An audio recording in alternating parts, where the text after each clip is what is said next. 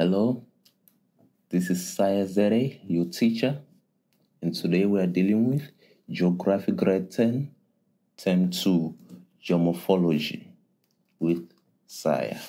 Make sure you like, subscribe, and share for more content like this, okay? Let's not waste any time, let's get to it. Introduction. What is geomorphology? Geomorphology is the study of landforms, their processes, history, and how they evolve over time. Landforms are valleys, cliffs, mountains, hills, etc., etc. Okay? So why is it important to learn about landforms? Helps us understand natural disasters like earthquakes, volcanoes, and landslides. Provides insight into soil formation, erosion, and land use. Also helps in environmental conservation and urban planning. You know, when you want to build a city, let's say the government wants to build a city, they don't just go and find a place and just say, oh, we're building a city here. They need to plan for that city. What if they build a city and the next thing you know, flood comes and destroys everything? So they need to plan. So that's why it is important to learn about landforms. Okay, let's move on. The structure of the earth. Now we're going deep. The internal structure of the earth. The earth is divided into 3 layers, namely crust, mantle, and core. As you can see the picture there's the crust, and then there's the mantle here. There's the outer core and inner core. The crust, let's discuss the crust. The crust is the outermost layer of the earth, as you can see here. It is a solid rock. The crust is where we are standing right now, where we're building our houses. That's the crust. But it don't just end where we are standing right now, because it is a thickness of about 8 to 40 kilometers. And there are 2 types of crust, continental crust and oceanic crust.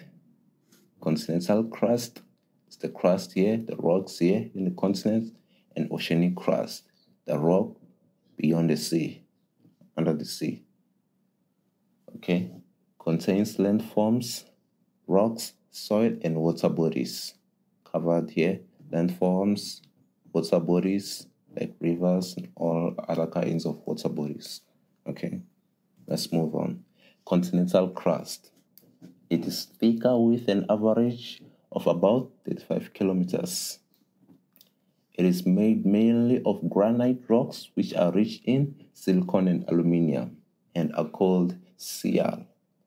Let's call it Sial. Don't try to be fancy with it. You'll forget the spelling in the room of exam. So let's just call it Sial. Okay. Oceanic crust. It is thinner with thickness of about 7 kilometers. You can see here the continental crust is the thicker one with 35 kilometers. And oceanic crust with 7 kilometers is thinner. Okay. It is made mainly of basalt rocks, which are rich in silicon and magnesium and are called Sima. Sometimes they might not say continental crust or oceanic crust. They might just call it Sial and Sima. Just know that they're talking about oceanic crust and continental crust. Okay, let's move on. Before we go to the mantle, there's this thing called the Mohorovičić discontinuity, or simply as MOHO. So what is this? It is the boundary between the crust and the layer beneath it, which is the mantle.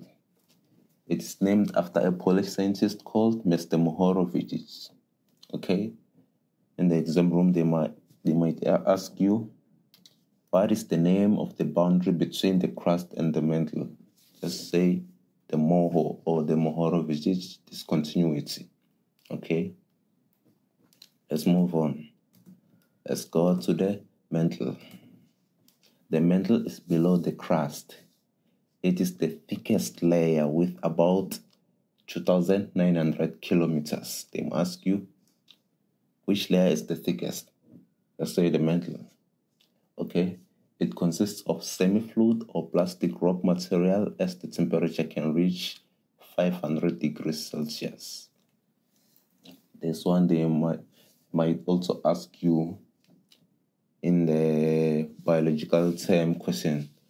They say a semi-fluid plastic rock material. Just know they are talking about the mantle. Okay. It is composed mainly of silicate materials. Okay, let's move on to the core. What is the core? Okay, the core is divided into two layers, outer core and inner core. It is the center of the Earth with a radius of about 3,475 kilometers.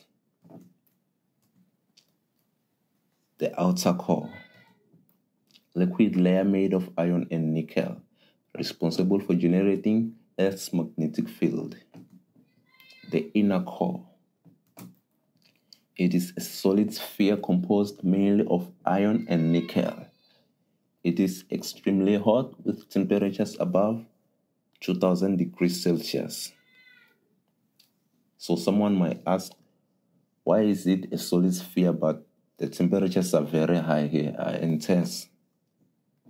The reason is there is intense pressure from the Earth at this layer. That's the reason it is a solid, although the temperature is extremely high. Okay, let's move on. The lithosphere and the asthenosphere. What are all these? Okay, let's talk about them.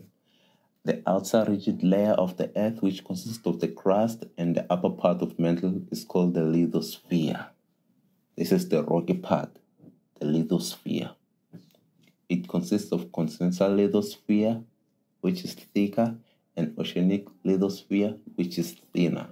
Don't forget that, okay? The lithosphere floats over the semi-fluid layer of the Earth called asthenosphere, okay? The rocky part of the Earth, the crust part of the Earth, and the upper mantle part of the Earth, which is solid. It floats on the semi-fluid layer of the Earth called asthenosphere, okay? The asthenosphere is